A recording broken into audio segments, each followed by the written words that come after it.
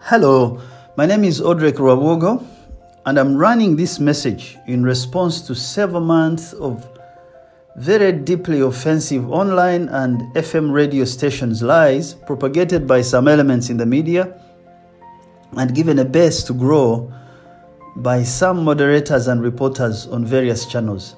Some of these channels include Impact and Pearl FM radio stations and some gutter YouTube sites. While I can complain directly to the faceless Western YouTube channel that has no interest in Africa other than, of course, dominating the minds of our young people, I prefer speaking directly in my own voice to my fellow Ugandans and African brothers and sisters, many of whom I work with, and many of whom have heard these lies and continue to send me messages worried about the potential harm these fake voices may cause to my person, my family, and the work we do.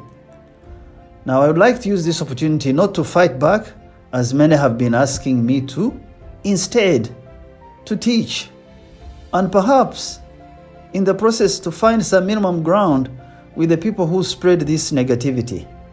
Most importantly, I want to reach out to you all who are listening to assure you that these fake voices purportedly attributed to me and the despicable content they carry, they are a lie from the pit of hell.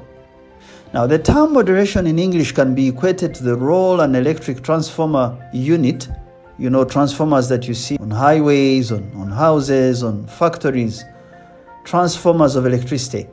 The role they play in managing the flow of an electric current can be equated to the role a moderator plays in a talk show. The main role of a transformer is to step down the high voltage power and allow it to be consumed in a safe manner. A transformer unit tames excesses and surges, giving the right amount of wattage to the consumer. Now, if that analogy helps you, the moderators and reporters, to understand your role in communication, it is also telling of how much you have violated the fundamental principles and ethics of providing moderation in the media, and how you've sadly abandoned the basics of reporting, such as the provision of facts and context to your listeners in many of your shows. It seems to me that you want to go on air seeking to hurt, not to build. There are 3 principles I want to share with you today. And these 3 principles, for anyone who has had the privilege of being on air, and I call it a privilege because not many of us have the opportunity to, these principles you must preserve. To preserve a thing is to give it value and to stick with it long enough for it to make a difference in your life or in that of an institution you work with. These principles, instead, you have blatantly impaled on the wall of ignorance, and if it were not for the feeling that you probably don't know what you're doing, I would go after you at all levels. I would seek due recompense so as to make up for the injustice you've persistently fostered on me by allowing a concocted, deliberately fabricated voice, purportedly mine, to run on your stations. Here are the 3 principles. Perhaps you can use them to train your reporters and moderators to exercise due care. The first principle is called the principle of attribution. The principle of attribution. When someone on air attributes or mentions a statement or gives out a piece of information about another party not on air, the moderator, the reporter, must help listeners to separate fact from fiction, truth from lies, by interrogating in a very firm and impartial manner the source of that statement. Why do you do that as a moderator or a reporter? Because information is food for the brain. The listeners make their minds up by making points of reference to the name this statement is attributed to. It is called issue framing in communication. Now, when a statement is not provable, it has no right to stand in a public forum.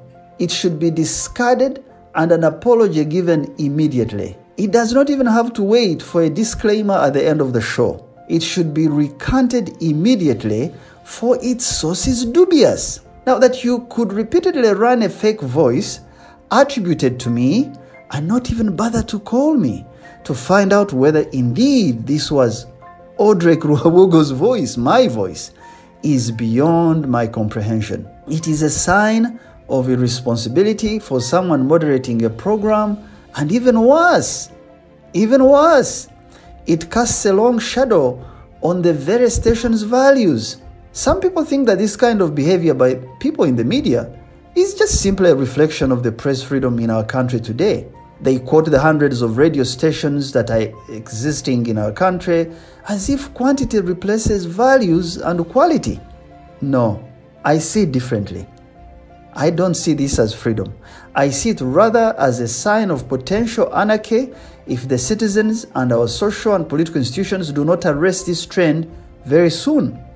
Now, by not questioning various concocted voices spoken with a particular ethnic slant, a slant deliberately meant to distort people's thinking, a slant meant to cause disaffection and anxiety against a particular group of people, you not only endangered the reputation of an innocent private citizen, but even more, you failed in your duty to shine a light on an injustice fostered on a community. By your omission of what is legitimate radio protocol, you gave platform not just to falsehood, but you also actively promoted a stereotype about an ethnic group. When I heard these manufactured voices, I call them manufactured in quotes, I was reminded that for many of our elite, the people in ties and suits running our businesses, running government, in radio houses, perhaps these elites, they have not had history. History has not been a good teacher for them. I have recorded this voice note today, coincidentally, on a very particularly important historical day in the life of our nation. On June 15th, in the year 1891, Captain Frederick Lugard, a stranger, a fortune hunter, an invader, searching for gold, diamonds, ivory, and territorial control for his franchise, the franchise they used to call the Imperial British East African Company. On this day, he crossed the Kazinga Channel, that little piece of land between lakes Mwitanzije, which we call Albert in English, and Masioro, or the one sometimes they call Rweru, although Rweru sometimes is used for Lake Victoria by the people of Karagwe. He crossed that little piece of island between Masioro and Mwitanzije. He had a band of raiders, numbering about 200. They were composed of Zanzibaris, of the Nyamwezis, of Sudanese mercenaries, and some local guides. Lugard successfully attacked and dislodged a small force of Omukama Kabalega of Bunyoro from that channel, and he took control of Katwe salt mines, which then was a huge prize for many long-distance traders. But a few months to this act, to this day, Lugard had been gladly seen off in Kampala by some of the leaders of Buganda Kingdom, and he crossed through Budu area. He picked up Kasagama, a prince from Toro, who he planned to use against Kabalega, and he arrived in Nkore, where he was welcomed with warm hands and a blood brotherhood ceremony. In just under a year, Lugard, a foreigner, with no prior knowledge of these areas he was walking through, simply by using trickery, mercenary action, raiding, and capitalizing on our parochial differences among leaders and communities, he had almost the entire Uganda signed away to his company and to his country, Britain. To say it in a much more categorical way, he ate us piece by piece due to our differences. 2 years later, Kabalega, even with his lack of a generally thought-out uniting national ideology and with his crude organizational tactics, he tried single-handedly to force back the invaders out of what would later be Uganda. But he lacked support of other leaders. They would not put their differences aside and rally to the cause to mobilize peasants against foreign invasion. Now, many of the leaders, sadly, fell in bed with the invaders simply to gain a tactical advantage over their neighbors with whom they had had a few acrimonious relations. They did not see the big picture of the total loss of sovereignty in their land in the end, for all of them. Some things are important to me. That's why I give you context. For example, when Kabalega reconquered Toro in early 1893, and he did what in the army they call a pincer movement by simultaneously sending an expeditionary force across the Nile, and he overran Busoga to the east and encircled the invaders in central and southern Uganda. No one came to his aid. Nobody. Nobody seemed to want to chase away Colonel Colville's bands of raiders, who the latter had simply mobilized from Sudan and Zanzibar. He didn't even know them, just a band of raiders taking over East Africa. Kabalega had gained a strategic advantage over the invaders by encircling them. But he could not press home to victory because he lacked popular support from the very communities and leaders he was fighting in, because he was perceived as, in quotes, enemy. On the 2nd of March in the year 1895, when his forces, Kabalega's forces, gained a tactical and I should say a psychological advantage over the invaders at the Battle of Kajumbera Island. I suspect this battle was either on Lake Kyoga or River Kafu. I'm speaking to the remaining elders of Bunyoro to confirm this location. On this day, 2nd of March 1895, Kabalega capsized 2 of the 5 canoes that were carrying 4 white officers. Their names were Mr. Dunning, Mr. Cunningham, Mr. Vandela, and Mr. Ashburnham. These 4 British officers had 2,000 militia of local Baganda regulars, Sudanese, Zanzibaris, and some Indians, and they had 2 strategically located Maxim guns mounted on platforms on the bank of the water and firing repeatedly at Kabalega's forces. In a battle between modern technology and a somewhat courageous African leader, Kabalega forced a hasty retreat of the white man in the early hours of that morning on March the 2nd, 1895. Both the officer Dunning and the officer Cunningham were severely injured, and the former, Mr. Dunning, died of his battle wounds later. Even with this psychological advantage, no local leader saw this hugely symbolic gesture of an African force ridding the country of these new invaders. Instead, our forefathers could not bring themselves to stand together as a people who shared linkages of over 500 years and fight as one force against a common invading enemy. Never mind that all these people being separated by these shallow differences that the white man capitalized on, all these people came from, at least as history tells us, one ancestry at the end of the Bachwezi Empire in the year 1500. Our unity and history had been so strong that even with the Luo invasion from the Nubian highlands in Sudan and the end of the Chwezi rulership, the Luo Bito kings and their headmen had to accept and adapt to the culture they found in this area in order to flourish and govern. Therefore, today, when I see educated people with a very short memory, because 130 years ago, when Lugard was doing all this, it's just simply 5 generations. It is very recent. Today, people trying to divide us based on tribes and faking voices, as if the voice of a person explains their character, their experience, their behavior, their actions, and you in the media giving these retrogressive expressions an open forum. I feel very compelled to remind you that you ought to study and learn from history. Let it be your teacher. Do not fight a brother because by doing so, you play in the hands of a larger global invader. Those invaders haven't changed character. They have only shed their skin. They want us kept divided and weak so that Africa and our countries are their playground. For example, many in the Western world today will not tolerate a rising Uganda or the unity of East Africa because our rise and our unity will necessarily push for a geopolitical space and a voice for our continent. These forces must, out of their age-old selfish interest, by trickery, by trinkets, they must want to keep us engaged in tribal, religious, homosexuality debates, Western forms of democracy. These conversations are not the type, they very rarely deal with the core issues of trade and investment, the true and greater security of the African peoples, the socio-economic change of millions of peasants in our country and Africa that are badly needed, that is socio-economic change that is badly needed.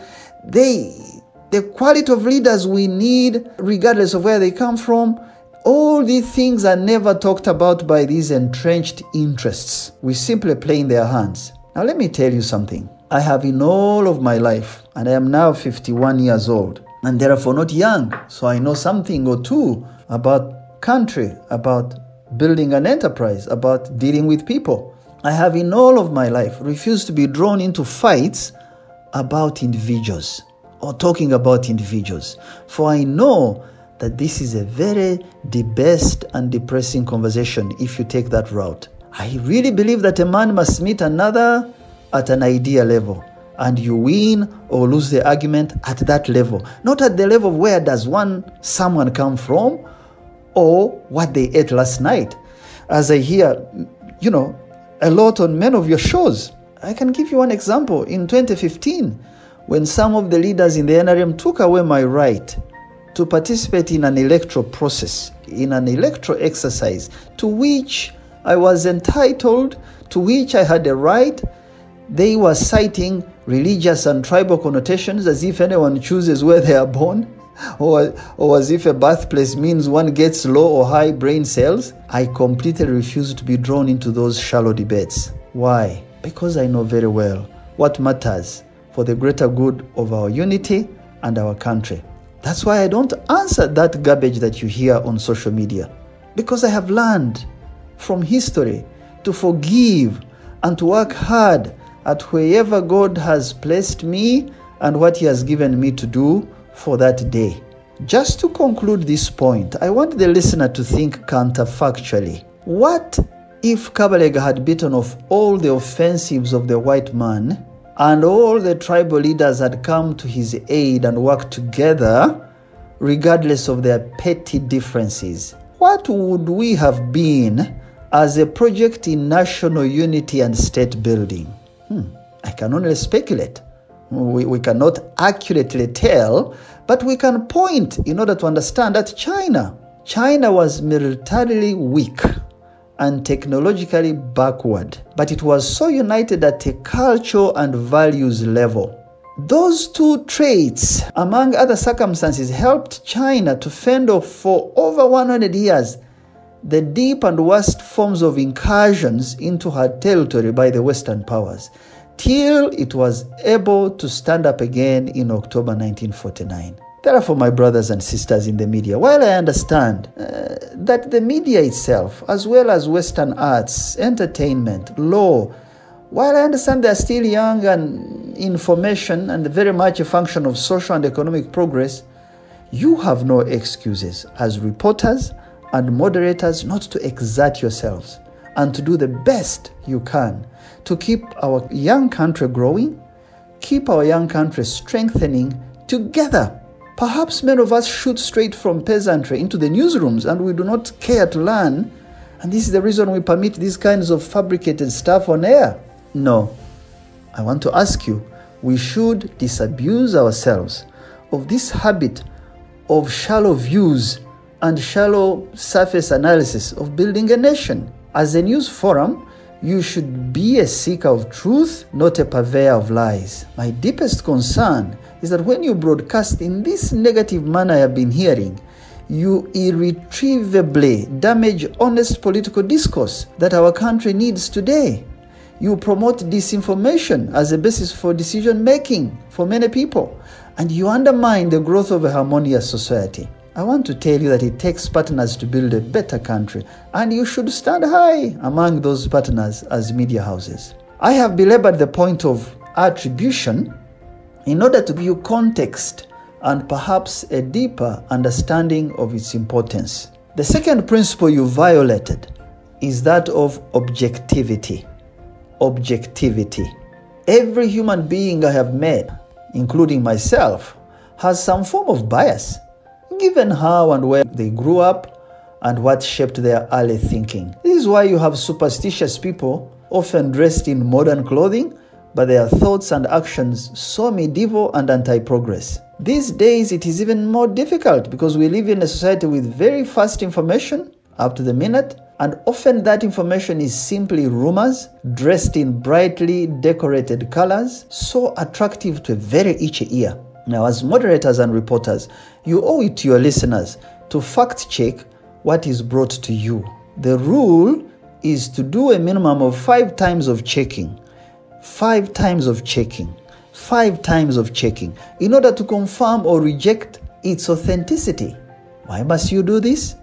Because objectivity and truth are absolute ground zero for hard work and stamina in reporting. It isn't for the lazy reporters and moderators. I want to ask you, you must put a freeze to your personal feelings, biases and opinions, and those of your guests, because they really do not matter. What matters is impartiality and facts. Impartiality and facts. Somehow, one of you in the management of one of the radio stations were a little honest with me when I called her on hearing these voices. She said to me that they host this gentleman called Mr. Mirundi, vulgar and abusive as he is, because he apparently is somewhat popular with the audiences.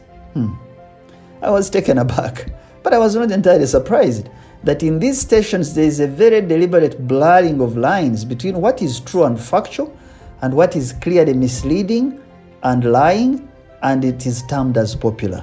If a family or an institution is run by what is popular and less by what is principled and true, that family or institution risks a very negative harvest. If you are a purveyor of a public good, like a radio station, I want you to picture yourself as a public water well. In a particular part of our country recently that I was visiting, I walked by what was supposedly a protected water well that most of the villagers in the community used.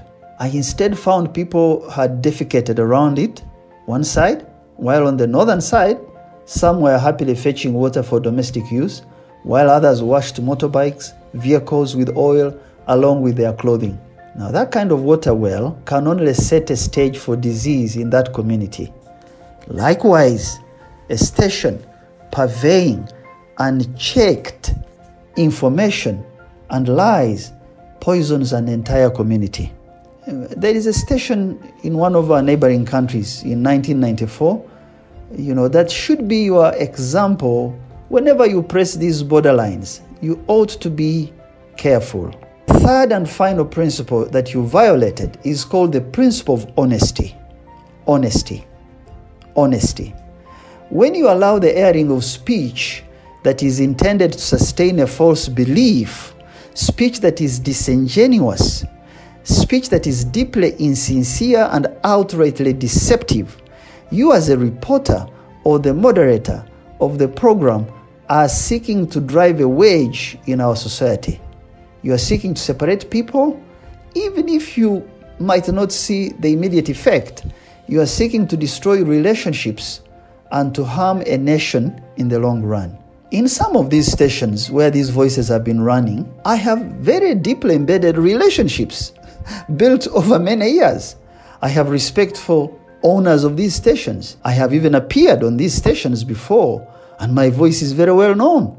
But by you allowing dishonest speech, you undermine these relationships and you force court battles and injunctions, the very things I never like to do because of the greater good of our unity as a people. Dishonesty, gentlemen and ladies in the media, is a cancer cell, and all it needs is a host. Cancers are parasites that only need hosts to create a symbiotic relationship. This relationship is self-serving for both the host and the visitor. Without a host, there is no multiplication of cancer cells. Therefore, if you host a liar, you, the moderator, and the station are as good as that liar. And under normal circumstances, you should be held accountable for what is said, what is aired, unless you recant it. Next time I have an opportunity again to share with you, I will shed more light on why I think some of these liars that you host, what motivates them to do what they are doing against innocent people. But for now, I hope you can correct this mistake. You can make use of these principles I've shared with you, and you can make a public apology unreservedly for what you did, and we shall all move on. I thank you. My name again is Odrek Rwabogo. I am a farmer. I am an entrepreneur. I am a teacher of national collective values, and I thank you very much. Bye-bye.